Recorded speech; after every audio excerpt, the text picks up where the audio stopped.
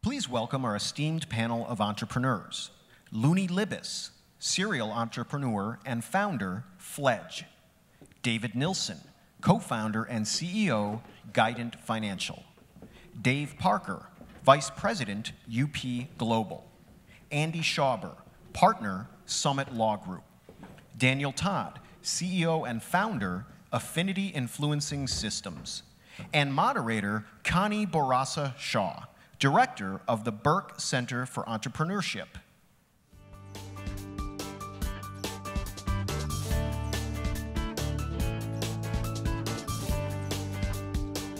Hi, my name is Daniel Todd. I'm the CEO of Affinity Influencing Systems. We started the company last May. I woke up in the morning about 9 a.m. and registered the domain.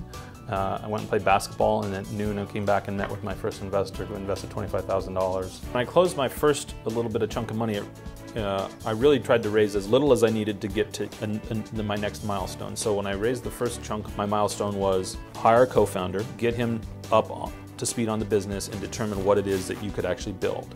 As soon as I did that, then I had enough proof of concept to go raise another $75,000, and then that helped me get the product out to market, show that I actually had potential partners, prove the distribution model, prove the revenue model, and then that started to lead to me able to raise $250,000. And so all along I've been able to kind of take risk out of the business, prove the different fundamentals until most recently I raised about $400,000.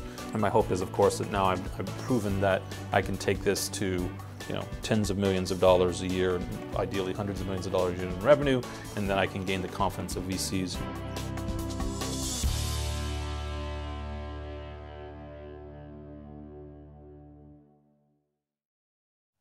Welcome, everyone. We're delighted to have you here with us this morning to talk about Startup Start Here. I'm Connie Bourassa-Shaw from the University of Washington, and I'm the director of the Entrepreneurship Center.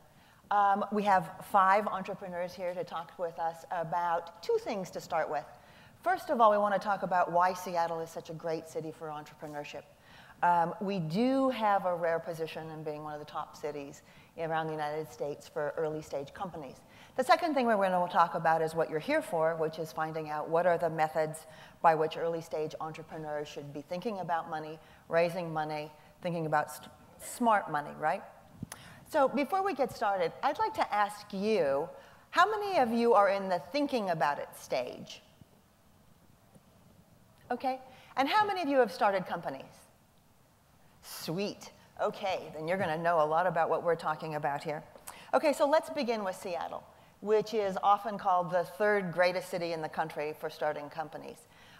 Usually we're behind Silicon Valley Bank. Silicon Valley Bank. Oh, they'll love this. Silicon Valley as well as Boston. But there's lots of us in Seattle who think we're really number 2. And so it's a great place to start a company. So when you look at what has to happen in a community to have it be a great place for entrepreneurs, there are generally 8 things that people look at. The first thing is does this city have a history of scrappy entrepreneurs? And so we think about pioneers versus settlers. I mean, you think about the people who are willing to take chances, who aren't satisfied with the status quo. The other thing that you look at is are there the research powerhouses here that produce the technologies that people can then commercialize? And so, of course, there's the University of Washington, there's PNNL on the eastern side of the state, but there's also a number of other research institutes in Seattle. The third thing is the infrastructure that supports early stage entrepreneurship. For example, in Seattle, we've got the Northwest Entrepreneur Network, Founders Institute, Startup Weekend, as well as the industry associations like the WBBA and the WTIA, as well as the financial services firms, the professional service firms that make it easy for early stage entrepreneurs to get going. You also need an educated workforce. And so there's a deep talent pool in Seattle, and that has been a major advantage for us. The other thing is sources of funding, and I'm not just talking about VC money, but I'm also talking about angel investors as well as alternatives to funding. And we'll talk about that in a little bit. You need a business climate that supports entrepreneurs. And so Washington State is actually number 5 or number 6 in the country in terms of tax measures for entrepreneurs. You need a media that talks about early stage entrepreneurship. And so what is the number one thing an entrepreneur needs? They need to be able to talk about what they're doing. They need to be able to gain visibility for their companies. And so in Seattle, we've got TechFlash, GeekWire, Xconomy. They're all there to talk about early stage companies and what they're doing. And then the last thing that you really need are anchor tenants. And we call anchor tenants those companies that are headquartered in the city, that spin out entrepreneurs. They spin out ideas. And so we've got, of course, Microsoft and Boeing, but we've also got retail innovation leaders like Amazon and Costco and REI and Nordstrom. Nordstrom, I think, is interesting in that it calls itself a 113-year-old startup. So now I want the panel to help me to give some details to what I've just been talking about. So Dave Parker, I'm going to start with you. Dave is with Up Global, which is Startup Weekend and Startup America. And you've been part of the entrepreneurial ecosystem for a very long time. Yep. And so one of the mantras for startups is, fail early and fail fast.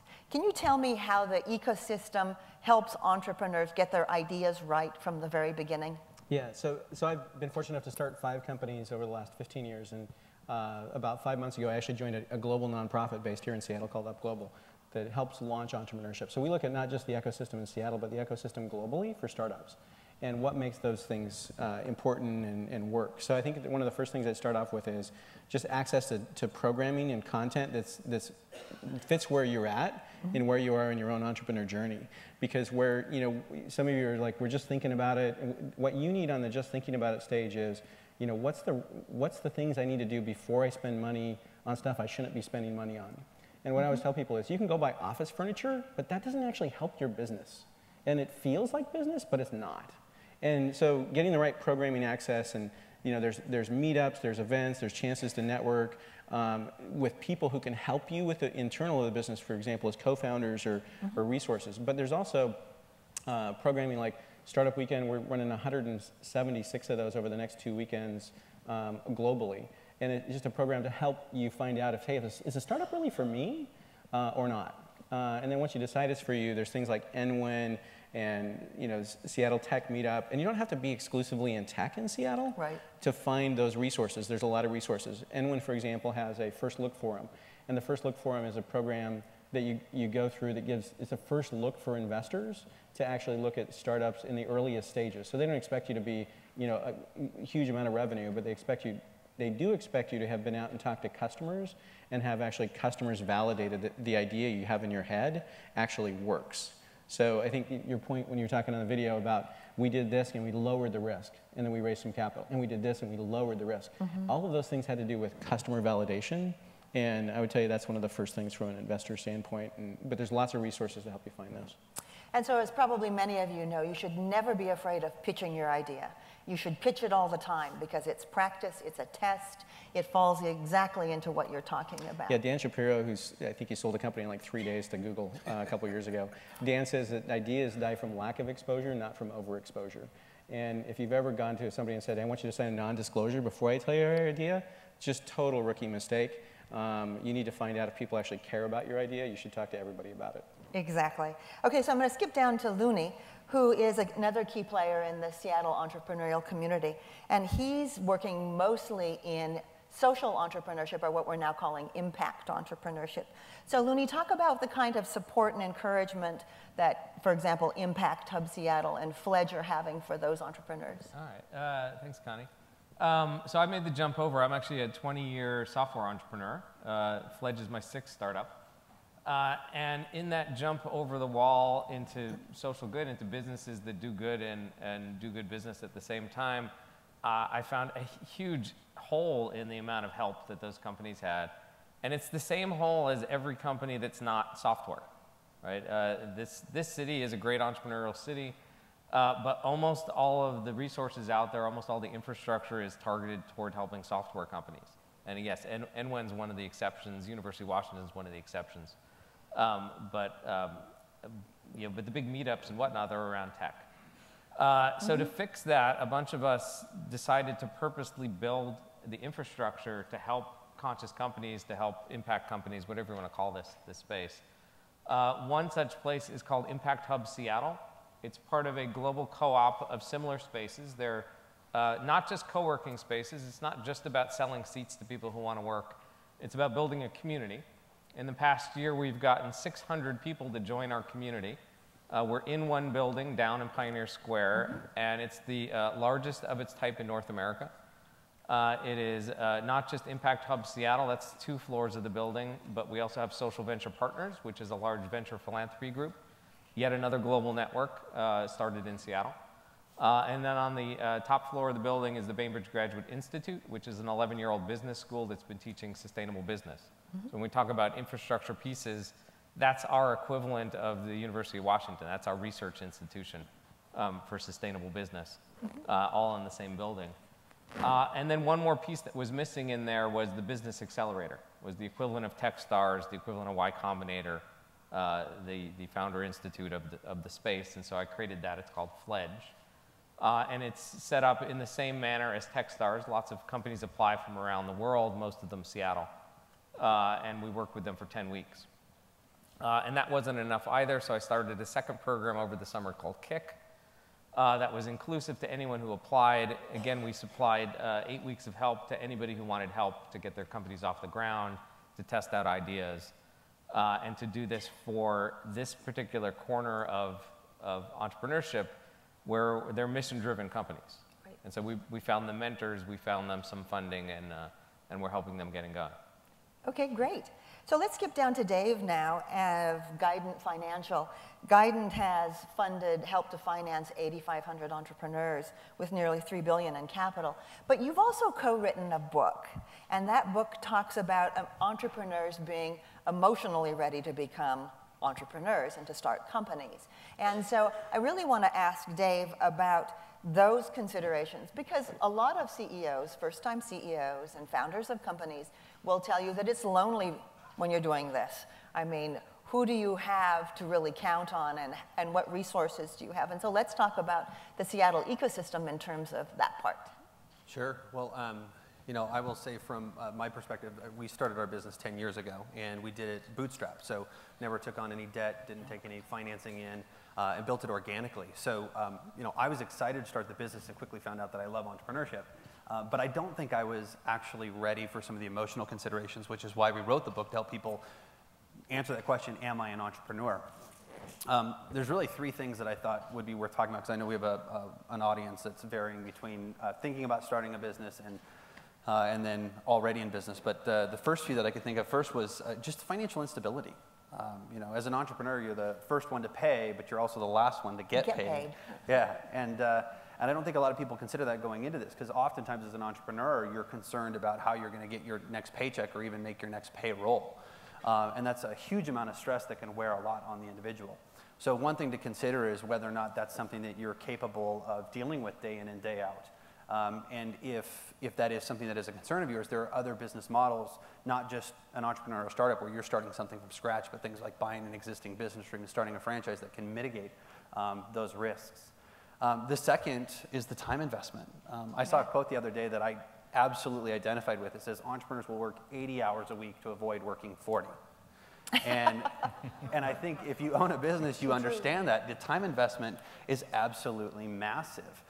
One thing that I always coach new entrepreneurs on, though, is trying to figure out how they adjust the business to meet their needs as an individual, to help them work in their own genius zone, so that the things that they're working on are giving them energy, not taking it away from them. So at the end of the day, they still have energy left to give to their family and their passions outside of work. And to the extent that you can, I know as a new business owner, oftentimes you're chief cook and bottle washer. But as the business starts to evolve, making sure that you're building a team around you that allows you to focus on those things are super important. But lastly, to Connie's point, being an entrepreneur is lonely.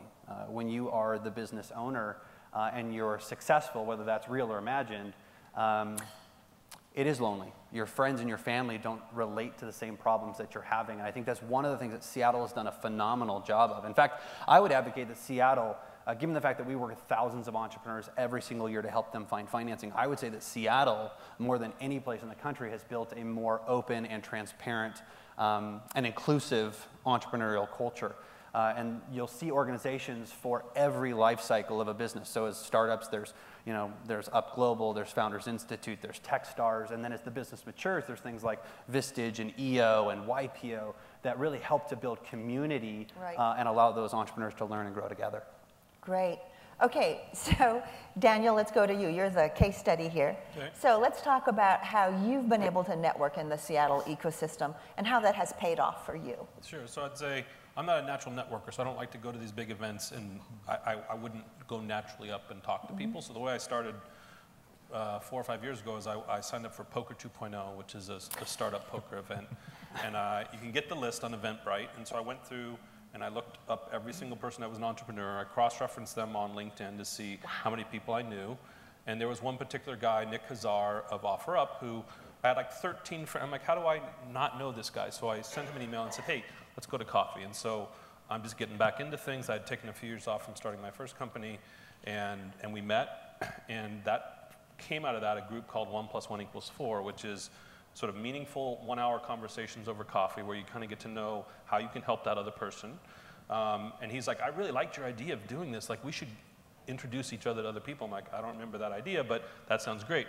90 days later, I had 22 coffees and had met with 22 other entrepreneurs. And I can say that from that group of people, probably 75% of the funding that I've raised and probably 50% of the business development deals that I've done have come from that network of people, because they know what I need, I know what they need, they're liking the things that I post on Facebook, I'm making introductions to them, and then that just, once you have that core, that just grows very quickly, because then I try to keep up with each one of them once a year or twice a year, go to coffee, and it's just been very meaningful. And then, even though I'm not a very good networker in my perspective, then everybody thinks I'm a great networker because I know everybody, because now, 5 years down the road, I've had hundreds of coffees with individuals, which I find is far more meaningful than just shaking hands and exchanging cards at an event. Those events are good.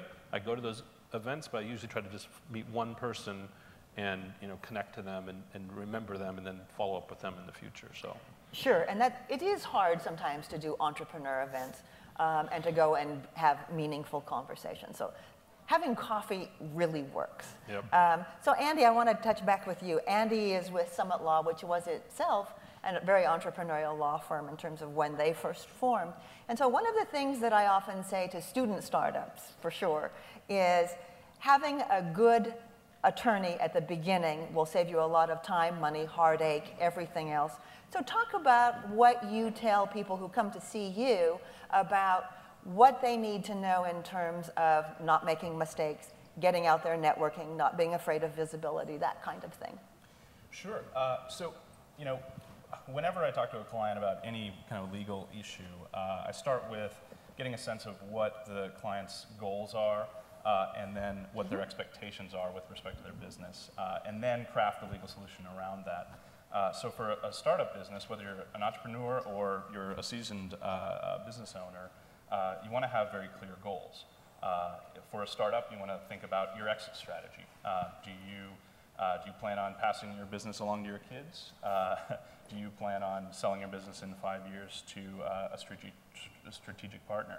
Another thing to think about is, do you plan on your business being a lifestyle business? Do you plan on opening up a brick and mortar company? Do you plan on being a technology company and growing, being very high growth?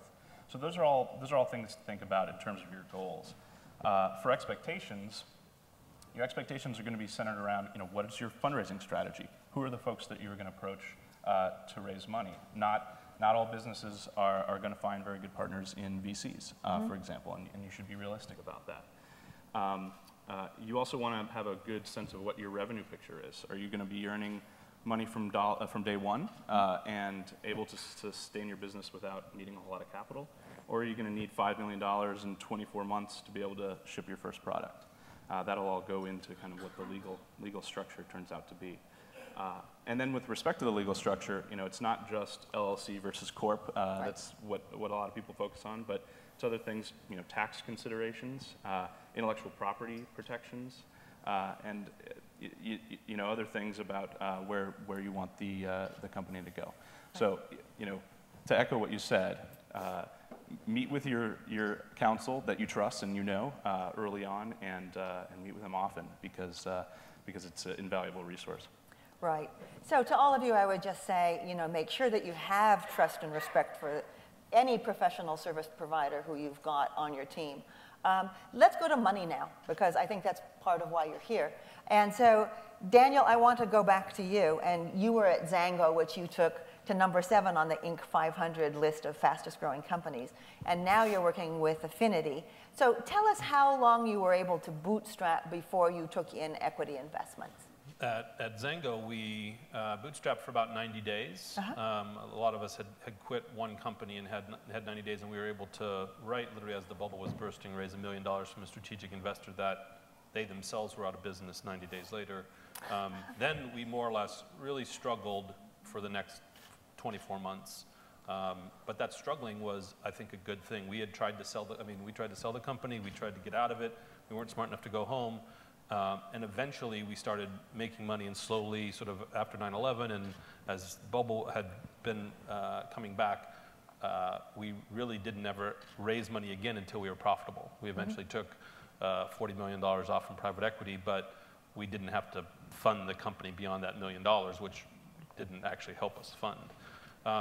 But we did that not because we wanted to. We tried to raise money. At Affinity, the idea was 3 hours old, and I raised my first $25,000. So, but I did that by design. I didn't have the economic resources to bootstrap for myself, and so I raised enough to give me time to raise to bring on another team and another team member rather, and go from there. So that was by design. I know I was giving up equity, but the people I was partnering with were also strategic partners who were helping make introductions, and so it was well worth that. So. Okay, and the introductions are really useful. Oh yeah, so I mean, needless to say. I'm a big fan of people trying to, if you don't know what your business model is, and you're going to need a lot of opportunities to possibly wiggle around and pivot, you want to take as little money as you can until you kind of dial in. But I was doing a repeat of a business model that I already knew, sort of an improvement on that. So I was very confident, which is why I could gain investors' trust more quickly. But it was also very less like, I wasn't going to be pivoting. Like, this was the model. It was certainly going to improve over time, but if I was starting brand new with an idea that I hadn't worked on before, I would try to get 6 months in before I tried to raise money, not 3 hours in. So. Yeah. 3 hours is amazing, by the way. It was a lucky day. Exactly, exactly. Okay, so Dave, Guidant funded 1,600 businesses in the last year, and you're also an angel investor, so you've seen a lot of presentations. So talk to us about what are the key attributes of a good investor presentation. Oh man, well, so I guess I should clarify, Guidant Financial did help 1,600 people find financing last year, but we don't directly invest in those businesses. We help them find traditional funding sources, then also do things like invest their retirement assets in their own businesses. But I do invest in a lot of local startups, and I've seen a lot of presentations. I think the biggest things that I look for are some of the things that you would probably assume. The first is there a true need for the product and service or the offering? Is it in an industry or a sector where there's big growth or expected to be a lot of momentum? And then, of course, the team that the entrepreneur is surrounding themselves with. But, in fact, actually, there's a lot of people that I think said that they already owned a business. How many of you wrote a business plan or have written a business plan before? Okay. Keep your hands up. Those of you that wrote a business plan and then actually launched the business, how many of you were absolutely right, dead on perfect with all of your assumptions, and the hands go down, right? So one of the big mentors in my life actually early on was Dave Parker here at the end, and one of the things that he told me at the very beginning was, once you write a business plan, it's wrong. And that's exactly what I found with every business I've ever invested in. And so the number one reason I invest in a business is because I believe in the entrepreneur. And I believe that they have enough passion and experience and competency to see themselves through the changes and challenges that they are inevitably going to face in their business. So at the end of the day, what I want to see from an entrepreneur is someone who's really thought through what the opportunity is, what the space looks like, but has checked their ego and recognizes that they're going to have to morph and adapt with that business. Sure. Okay, So Andy, let's get back to you and talk about early stage companies have to be ready for investment. So from a legal point of view, would you tell us what that means? Absolutely, yeah. So, you know, when a client comes in and we're having this conversation about what they can do to prepare for fundraising, and preferably it's, I'm the first person they talk to, or if not, maybe the second. And I can walk them through the process. But process is very time consuming. It's very energy draining. You're going to have to have a attention to detail that you've never had to have before. And chances are, if you're a tech founder, you probably don't have a high level of it. You know, it's very important to know that you're going to have to answer a lot of questions from investors that you probably don't want to have to answer, and give them information that you might not have to. Disclosure is incredibly important. You're going to have to spend money. You're going to have to spend money to raise money, and that's you should have a really clear budget about how much you can spend on that process. And you know, I keep saying it, but you know, you have to have a pretty clear strategy about, you know, what type of investor that you're reaching out to before you start thinking about the term sheet. So having realistic expectations about that process is really important. Okay, so let's continue that talk about expectations. And Looney, let's talk about Fledge and the other accelerators that are around Seattle. What are the entrepreneurs' expectations when they come out of a 3 or 6 month accelerator? And what are the investors' expectations of those companies? Okay. I'd say they're not quite the same. Hundreds and hundreds of companies apply to these programs. We have 4 3-month accelerators in the city. Techstars Seattle Microsoft Accelerator, which has been run by Techstars. 9 Mile Labs, which is now focused on B2B companies, Fledge. And then we also have Founder Institute and a bunch of others that are a little lighter weight. I think the expectation of everyone who applies to any of these is that they will be in the market, up and running, and funded by the time they get done. Right? That when the demo day comes around, they give their pitch to the investors, and a bunch of checks get left on the stage, and then I don't know if they've thought past that. Right? That's the end game for them. And the reality is that even with the best of these programs, that's not where they get. So a few of the companies get there; they're funded before it's over. Those are the high-flying companies with the best teams, best ideas, biggest opportunities. The rest of them have a really good business plan. It's still wrong, but it's a really good business plan. And what I mean by that is that they know why they put those numbers down. They know why they've chosen that customer segment and that price point and whatnot. And they've looked at hundreds of other opportunities, hundreds of other possibilities. And that makes for a great business plan, because then when Plan B comes around in a month, you've already thought of that. And when Plan C comes around in 3 months, well, you've already thought of that too. And as new ideas show up, you're used to fitting in new ideas and taking more feedback and updating that plan. Sure.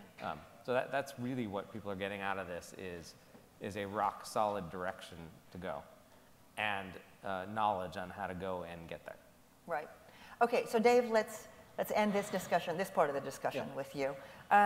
So one of the things that will kill a deal faster than anything else is when the entrepreneur has way overly ambitious ideas about how far they can be in 6 months, let alone a couple years. So how do entrepreneurs make sure that they are right-sized? How do they make sure that the pitch that they're going to give to an investor is really right on? I mean, you want to be optimistic, but you don't want to be grandiose. And you certainly don't want to look like you're a shrinking violet, but at the same time, if you are ego-driven, you're dead in the water. So there's lots of outliers on the bad side, so we'll hit just a few of them. But I think the first thing I would warn you about, or give you an expectation, is your need for capital and your ability to raise capital are 2 different things. Right? So your need for capital was, this is what I needed to have done. Your ability to raise capital is different. And I have a lot of folks who come through, and I help run the Founder Institute program here locally. A lot of people come through and it's like, well, but Dave, you don't understand, I need capital, and that's why I'm going to go talk to venture capitalists this afternoon. And that's just like an epic fatal flaw, right? Because you need to have traction and momentum and a product and customer validation. Those are things you need to have checked off the list before you talk to somebody about capital, other than the friends, families, and commonly called fools list, right, which is the people you're going to be sharing Thanksgiving with in 2 weeks. But keep in mind you have to share next Thanksgiving with them as well, right? So I see a lot of financial models. People get to $100 million in end of year 5. By the way, if you get to $40 million in the end of year 5, it gets you to the top of the Inc. 500 list in the top 5 over the last 8 years. So getting to 40 million in revenue in 5 years is a big number. So there's a bunch of stuff around your ambition, and it's good that you're ambitious and you've got a big goal and a big dream, but there's also data out there. Your idea is unique, your business model isn't unique. And your business model has benchmark data of other companies like your business that has conversion numbers, that has average revenue per user numbers, it has churn numbers, it has growth numbers. You need to go back and find that and be more well-versed in that than the people you're talking to. Right. Because when they say those numbers are unrealistic, you can say, no, actually, here's 3 companies who did something similar, and we're copying their business model. All right, our business idea is unique, but the model's not unique. And that plays in your asset as long as you're aware of it. If you're not aware of it, it totally slays you with investors because they are aware of it. Right. And that's just a downfall for you. Right. Okay, so we have a few minutes left, and I want to get some takeaways for the audience here from you guys. So really quickly, let's each give one to-do that you should not fail on, and one thing that you should not do if you're an early-stage entrepreneur. So Dave, go. So team, I would say the team extends to legal, it extends to your co-founders. If you don't have a team in place, if you anticipate any desire of getting funding, you need to have a team in place because investors don't found solo entrepreneurs. So that's both the plus and the minus. So if you're solo, awesome, it's a lifestyle business, you can do that, you don't need a team. But if you have any anticipation of getting funding, you have to have a team, and you need to go put that in place. Okay. I would echo what Dave said about having your financial model. Like nothing helps talking to anybody better than knowing how you grow, how you shrink, how you make money down pat. And I've talked to a lot of companies where I ask them what their core metrics are, and they're like, what are core metrics? And so that is not an answer that you want to give. And so take the time to put together as detailed as you can spreadsheet and talk to people, because like Dave said, there's no business model that's really totally brand new. So you can get help. There's existing spreadsheets, and it will just let you think about your business more specifically around the goals and the numbers that you need to accomplish. Okay, I'll take one step back from there. Be suspicious from all the positive feedback you get as you go around and share your idea. So you will get, if you have a really good idea, most everyone will say that's a really good idea. Go and test it out with some prices on it, right? Make a mock-up, make a screenshot, just make a sketch. Show the next person what you think you're going to do and ask them, would they pay $500 for it? And then you'll find out that you'll start to get more no's than you had yeses. And then as you go along, try and make it more and more real. Will you pre-buy this now? All right? Is it worth $500? Can you pre-buy it for $250 right now? Right? And then you'll find out that you have 1 or 2 or 3% yeses. And that will get you to the numbers you can plug in the spreadsheet, and that will get you to the excitement of the team if it's actually something people want. Get a good night's sleep.